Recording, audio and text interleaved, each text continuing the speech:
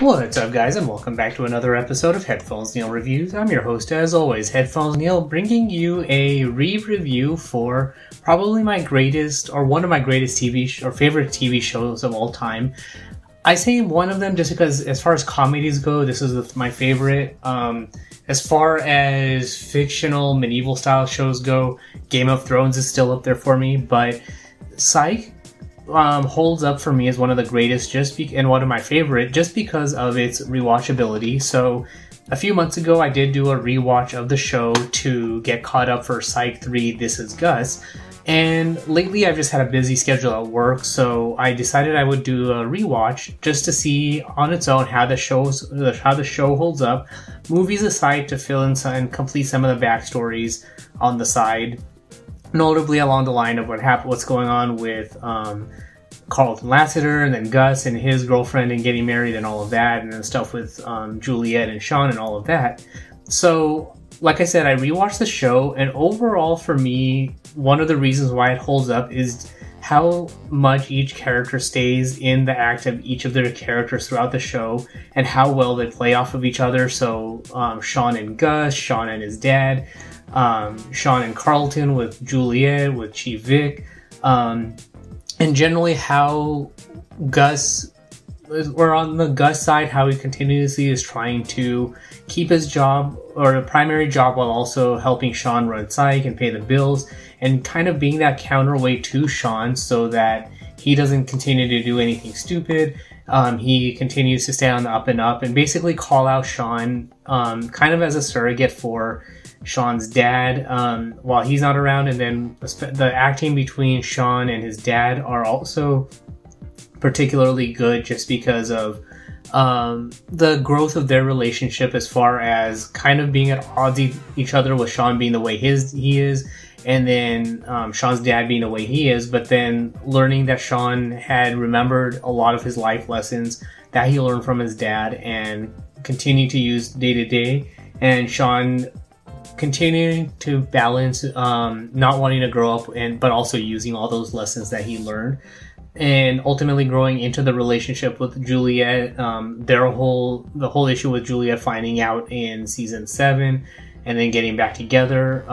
The final episode where Sean essentially confesses to Carlton that he's not a psychic, so that whole scene still worked. And then the little things on the side, so the continuing to reference and play off of 80s and 90s sci-fi, horror movies, having Christmas and Halloween themed episodes, having the pineapple gag run throughout the show, but generally fade from being the soul gag into the gag about Dobson and everyone continuing to look for him, and then ultimately showing that Dobson was played by Val Kilmer, so a nice little touch there, especially with Sean and Gus being super fans of his. And then also it was nice to have Kurt Smith in there, and that continued to be a running story, not necessarily a gag, but just for me, a general story and relationship, because they're also or I guess Sean is a super fan of him, so stuff like that generally just works. And when you watch the show over the course of all 8 seasons, you get to see all that growth continuing to build, and ultimately Carlton becoming chief, and then having to get his new head detective, Juliet leaving with Chief Vic to go to San Francisco, and that little nod to Monk in the last episode. So all in all, a good show, and still continues to be very funny. So that's really all there is for this particular review. So like I mentioned, I did watch it last year to kind of get caught up for Psych 3 This Is Gus, but generally just watching it now, it's easy to get through, easy to watch, still very funny. All the humor that goes into it, especially with Sean having his psychic episodes to play that up, and then Gus being the way he is, like with the whole running joke of him being a sympathetic crier, and various other sympathetic things that he does continue to be funny. The growing relationship with Sean and Woody was nice, and especially with the episode with them staying together in the Airstream or Jetstream or wherever Woody stayed was nice. It would have been nice to have more, or still would have been nice to have more of Sybil Shepherd as Sean's mom in the show, especially in the second half after all of the yin and yang stuff, which I guess they didn't necessarily have too many big villains after that, but I kind of would have wanted Sean's mom to stick around, not necessarily to get back with Sean's dad. I have no real input on that as far as their relationship goes, but it would have been nice to see them get back together, or at least have her around so that Sean would have that balance compared to his dad, and just have that side relationship to help deal with Juliet and all of that stuff.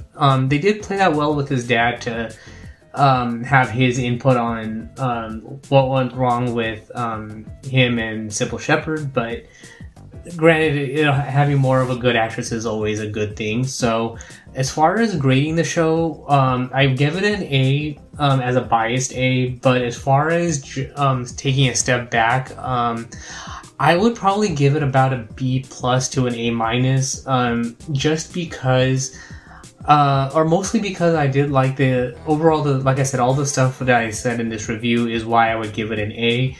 The final episode also landed well as far as Sean and Gus closing down Psych, moving to San Francisco so that Sean could be with Juliet, and all of that. The movies deal with Gus and his relationships.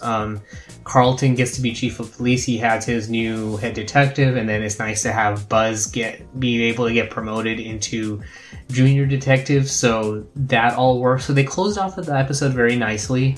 The second to last episode was the only one where I didn't have any issue with it. It was kind of a horror zombie, Night of the Living Dead, and general zombie take on or flavor with the Psych team. But reading some of the trivia, I guess it was the lowest rated episode of the show.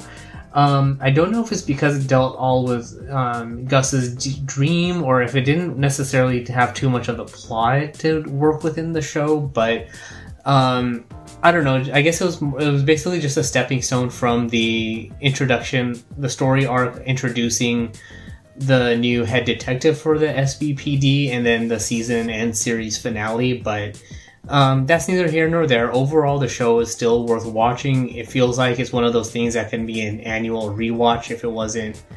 actually, it could be an annual rewatch along the lines of Game of Thrones, where it has more episodes, but because they're all 45 minutes long, it's easy to get through really quickly, especially if you've seen the show and you want it just as background noise or a side viewing, that you can watch the show, the jokes still land, the fun and general funny atmosphere that the show brings still holds up. So that's all there is for this particular review. So if you have any questions, comment, feedback, or anything like that, you can comment on this post on Twitter at PatelN01. The website is headphonesneil.reviews for subscription options, supporting the show, and all of that good stuff. And of course, if you're a patron, stay tuned to get some bonus content. But if you're on a patron, you can always become a supporter on Patreon at patreon.com/PatelN01, where you also get an ad-free version of the show. But thanks for tuning into this particular episode, and until next time.